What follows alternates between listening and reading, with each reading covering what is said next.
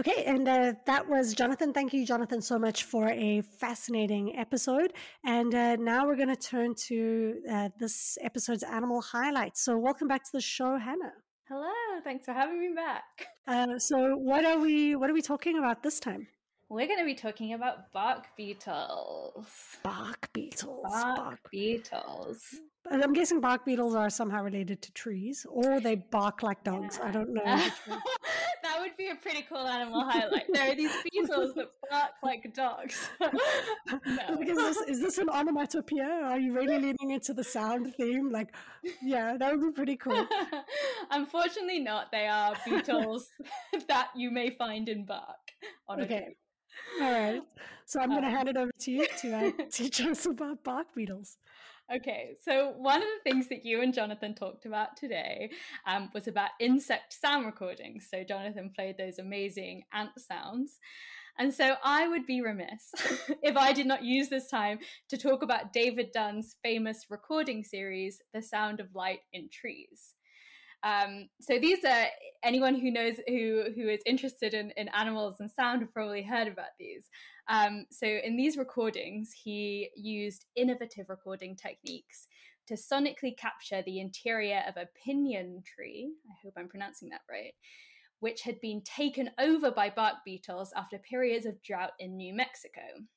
So we don't often think about the sounds that small insects might make, not the least what the soundscape of the inside of a tree might sound like. So indeed, in most cases, without recording devices, we would likely never know what these species or places sound like. So they're not audible to the human ear. You wouldn't be able to pick them up with a conventional microphone.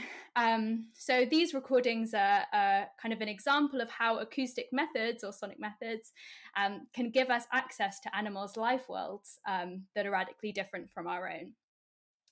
So with these recordings, Dunn's intention was to, quote, convince the listener of the surprising complexity of sound that occurs within one species of tree as emblematic of the interior sound worlds of trees in general. It also intended to demonstrate the rich acoustical behavior of a single species of small insect, and to suggest how sound is a much more important aspect of how it, the insect, organizes the world and interacts with its surrounding ecosystem than previously suspected. So these recordings were taken to trace a major outbreak of a Mexican invader species of bark beetle that can kill trees that have been made vulnerable to infestation through drought and climate shifts. So the recordings, I'll talk a bit about how the recordings were made because it's fascinating, but they were made with a custom-built vibration transducer, which was inserted between the outer bark of a tree and the interior of a tree. And so I'm no sound recording expert, but I believe that that vibration transducers are pretty similar, kind of bigger versions of the contact microphones that Jonathan talked about in this interview. So they pick up sound as vibrations on solid surfaces. If you tried to use a conventional microphone to record these sounds, you would likely pick up very little. The kinds of sounds that are made by bark beetles are unfortunately not barks, but are better described as chirpy, like chirps, chirpy chirps, which are made through an organ which is called a pars stridon that functions as a friction-based grating surface. So that's how the noise are made. And you should definitely check the sounds out on David Dunn's website. He has a bunch of examples of it, and they're pretty crazy. So Dunn says that over the course of a tree's infestation, the interior soundscape of the tree changes. So in a sense, the recording may be very useful to measure the health of a tree. But perhaps more interesting is that Dunn has this hypothesis about whether the conditions that make a tree vulnerable to infestation in the first place, so those drought and climate conditions that I talked about earlier, whether the beetles might actually be able to hear those vulnerabilities. And that might be how they know which trees to attack and which would be available for infestation. So I'm going to quote him here to make sure I get this right. But he says that as the tree's vascular system becomes stressed from insufficient fluid transport, discontinuities in the integrity of its vascular conduits cause small partial vacuum bubbles to form. These can implode with such tremendous instantaneous force that under laboratory conditions, they have been measured to produce temperatures up to 5,000 degrees centigrade. When these cavitation events occur, they release both light and ultrasound signals.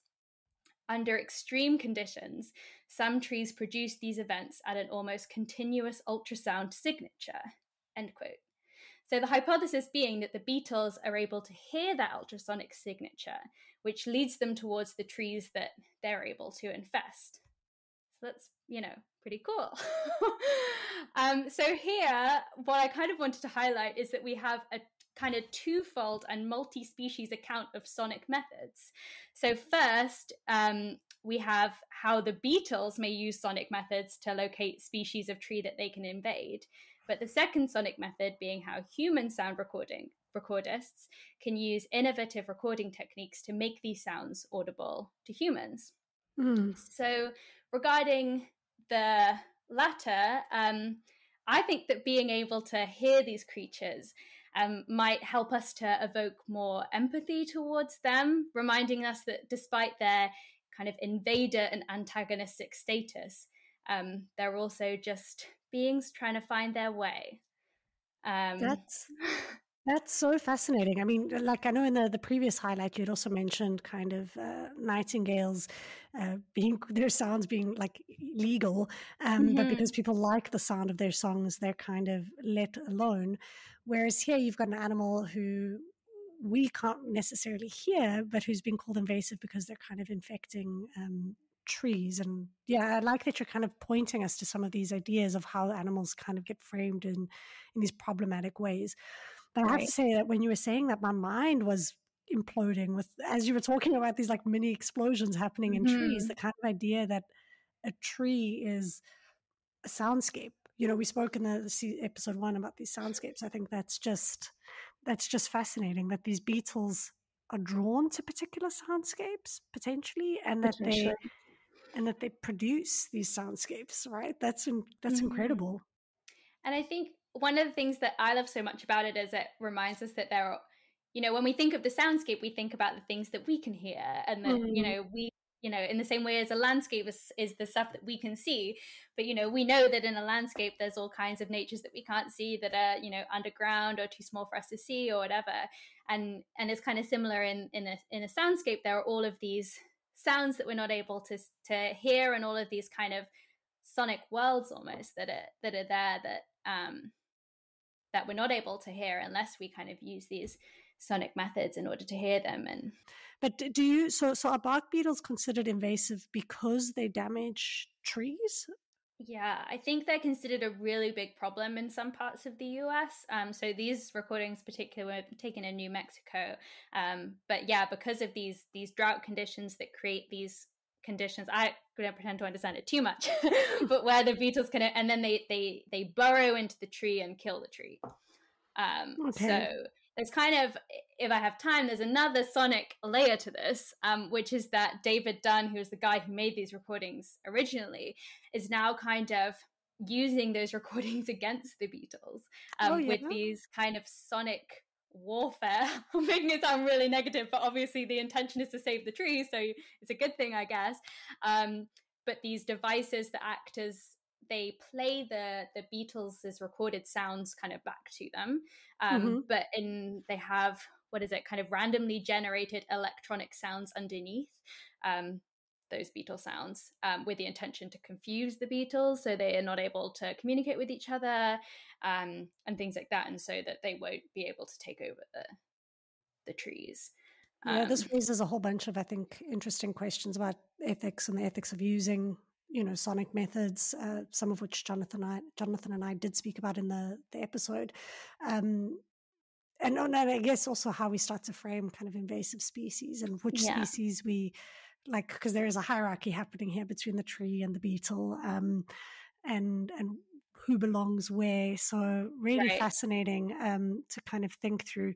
I'm maybe going to throw some other interesting facts in here Go about for bark it. beetles. They are 3/16 inches long. That's small. That's pretty small, so. That's tiny. They are approximately the size of a pinhead. They are oval and pearly white. I'm busy looking at actually some pictures of the tree, of the wood, and I think I've picked up pieces of wood that I mean, I don't know enough about beetles here, but I think I've picked up pieces of wood where certainly a beetle, whether it's this beetle has done, because it's really these like intricate kind of twists and turns. It almost looks like an artwork in the bark itself. But maybe that's an engraver beetle, or I need to learn more about I beetles. know. I'm reminding us that we don't know very much about insects. Whoa. It says there are over 2,000 species of bark beetles. Wow. 2,000 species. And this again just kind of shows how we sometimes tend to have, I think, a bit of a mammal bias. I mean, gosh, if you start to just think about how much variety there must be. But maybe I don't know. I need to talk to a few more ethologists. I don't know. Well, and maybe sonic methods, can help us to kind of I don't want to make the species visible through sound. That's so true. Okay, well, thank you so much for teaching us a bit more about bark beetles. Anytime. A huge thank you to Jonathan for being a wonderful guest, to Animals in Philosophy, Politics, Law and Ethics A.P.P.L.E for sponsoring this podcast, to the Sonic Arts Studio and S2E2 Lab for sponsoring the season, to Hannah Hunter for helping out with the animal highlight, to Jeremy John for the logo, and Gordon Clarke for the bed music. This is The Animal Turn with me, Claudia Hirtenfelder.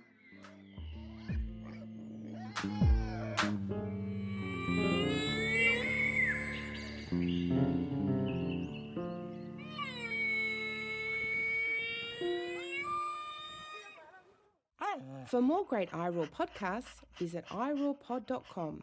That's IROARPOD.com.